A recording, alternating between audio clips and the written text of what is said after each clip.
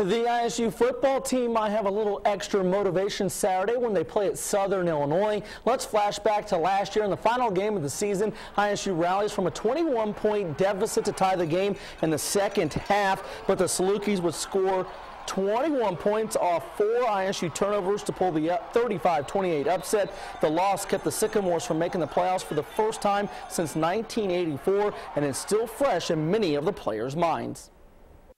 These kids that were here remember. I mean, they remember what it felt like to walk off, the numb feeling they had in the locker room, you know, the stunned feeling they had coming in that locker room after that loss. You know, they dug themselves such a hole, 21-0, but they fought back and did a great job, made it 28-28, and had their chances and had our chances with less than a minute to go to win it. So, you know, they knew what they remember. The Sycamores Salukis game kicks off Saturday night at 7 Eastern Time. That game can be seen on ESPN3.com.